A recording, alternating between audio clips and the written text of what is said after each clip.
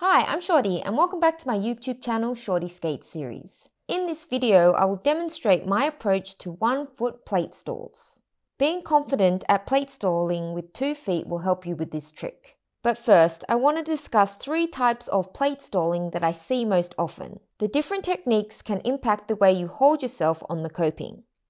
Technique 1. Roll-on stall. This technique is what I do most often, and I have a tutorial on it if you want to learn it. It's where I will pump all the way up to the transition, and as I reach the coping, lift the front of my wheels of both skates to roll onto the coping.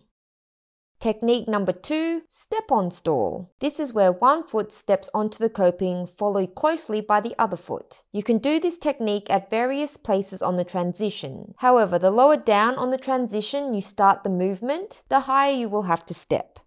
Technique number 3, jump-on stall. As the name suggests, you will launch off the ramp to jump onto the coping with both feet. Again, you can start this at different points on the transition, but the lower down, the further you will have to jump.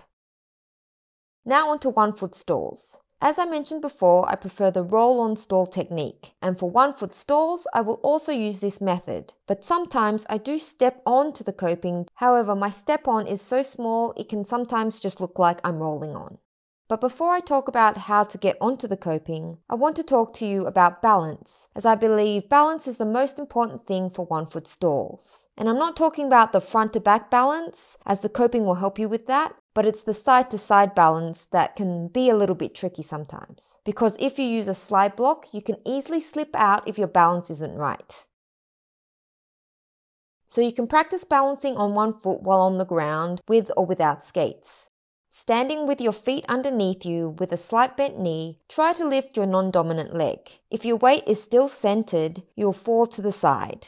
Now, look to shift your weight over to your dominant leg, thinking about keeping your nose, knees, and toe in line, and engage your core. Try lifting your leg. Do you feel the difference? Stalling on the ramp is similar. You want to shift your body weight as you roll or step onto the coping with the mindset of nose, knees, and toes, and keeping your core tight and chest up. If you're still tipping to one side, your weight may be too centered, and it will take practice to get the right balance. If you're still having trouble, look at what your knee is doing. If it's bending inwards, it will mess up your balance, as you'll try to overcompensate by tipping your body. However, doing this on a ramp will cause you to slip out. Okay, now let's talk about how to get onto the coping with 1 foot. I find rolling onto the coping with 1 foot is easiest, as I don't lose contact with the ramp at any time. Same as a 2-footed stall, I will pump up the transition and ride it all the way up. As I'm about to reach the coping, I will raise the front wheels of my dominant foot. As I roll onto the coping, I will shift my weight into this leg as I lift my non-dominant leg.